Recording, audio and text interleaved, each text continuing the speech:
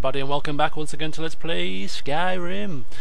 So, just to start the session, we need to level up. Putting my level increase into Magicka for this one, and then we have one perk to spend. And now whatever are we going to spend those perks on? It's a good question. I have Mage Armor 3 of 3, I already have Stability, which means I don't really have anything else to put this perk point into, because the rest of my perks are going to go into Expert and Master, I think. So we're a little bit short, but however we're not short in Enchanting. And Enchanting is also a skill tree that I would like to put a few perks in, you know, increase my Enchanting abilities. Enchanter 3 of 5, okay. So we'll start the enchanting tree. Increasing the strength of my enchantments. And I can't resist. Enchantment? Anyway, here we go. As we left off last time, we were here at Ivarstead in the Vilmire Inn, having just explored Shroud Half Barrow. It was quite the affair. But with the exploration complete, our time in Ivarstead is now done, and as I highlighted, we are now heading to Riverwood, because I think it's about time that we went back to Delphine. When I find it, there we go, diplomatic immunity. We head back to Delphine to see what lies in store for us next as part of the main quest. We're going to use that to direct us into the next area of Skyrim. So wherever the main quest will take us, that is where we shall hunker down and carry out our next portion of exploration and questing. So whether it's Solitude, whether it's Riften, whether it's somewhere completely different, we'll soon find out. So, without further ado, we're going to step out once again into the big wide world as we plod across the land and make our way towards Riverwood. And to start our exploration, Elwynn has one book left to retell that he read a long time ago, but we really haven't had much time to listen to it. We've heard Dwarves Volume 1. We read Dwarves Volume 2 in Calcemo's little laboratory, which leaves us with the final book in the trilogy of Calcemo's writings, which is Dwarves Volume 3. And therefore, as we begin to make our way back to Riverwood, we'll listen to what Calcemo has to say in his conclusion of the Dwarves series.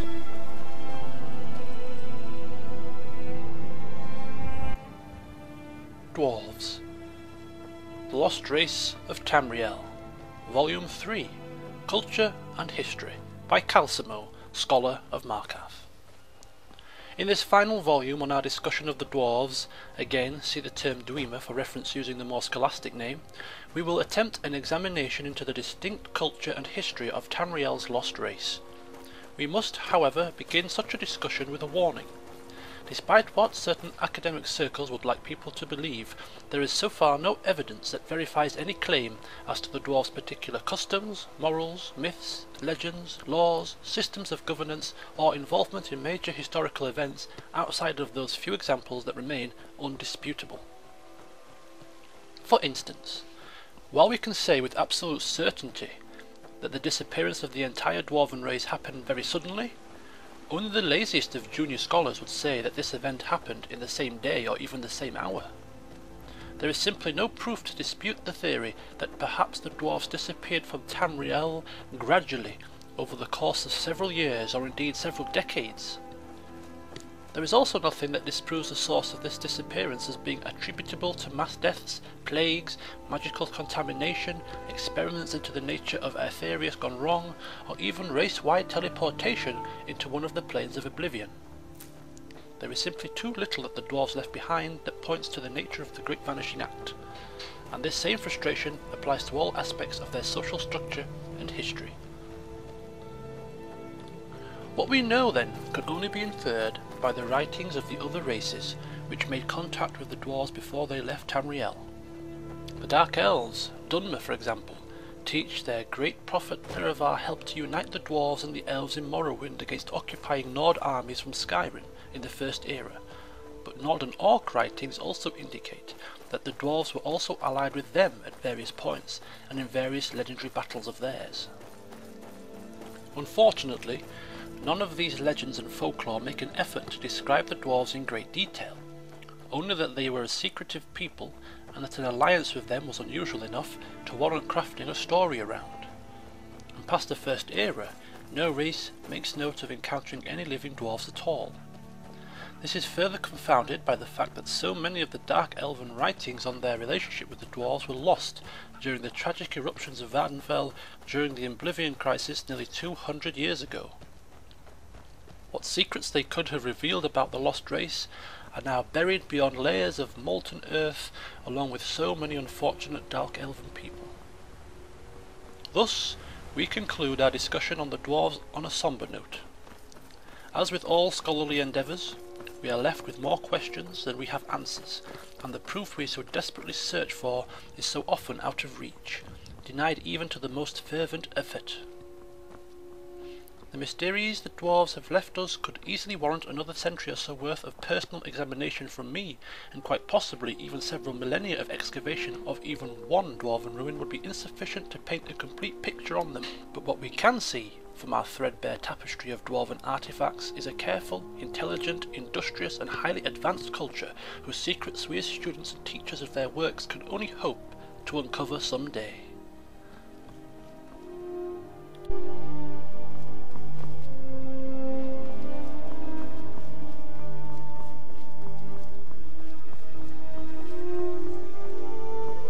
Alright, so fortunately for us, no dragons came swooping down, but of course it's still very early. There's plenty of time left for that to happen. I've been doing some thinking whilst I've just been wandering towards my destination, listening to the music. Bear with me, it seems that we have problems here. Whatever shall I do?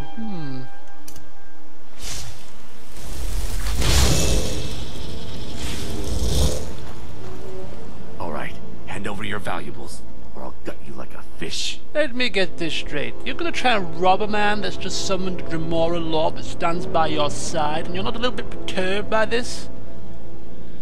I'm gonna tell you this once, and if you just choose to ignore me, then be it on your head. Walk away right now, and I'll pretend I never heard those words. Nice try, but you don't scare me. Maybe I don't. Not gonna ask again. My friend here will. Prepare to die. Then I guess that's your last request, fool. Oh! Chop him down!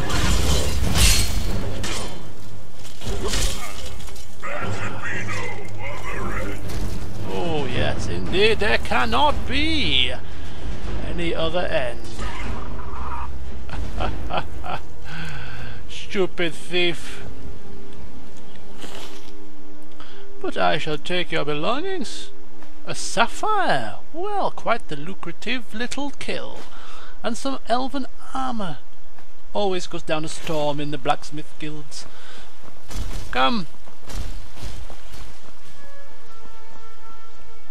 So, speaking of summons, I did remember asking last time that we should asking you to submit your suggestions for a name for my Storm Atronach. Now I have read through those comments. Unfortunately, before I started today's session, I didn't pick a winner. So on this session there will be no announcement. However, on the next one I shall remember, because I do have a couple already in mind, a couple shortlisted in my mind that I particularly liked. So on the next session, whenever that won't be for too long away, I won't imagine, next few days or so, we shall name our Storm Atronach like we have named all the others. And there's also the question about the Dremora Lord I'm now summoning. Is that Fluffy from the Sanguine Rose or somebody different? I would like to suggest that it's somebody different. And why is an alchemist lying in the middle of the road? It's rather strange.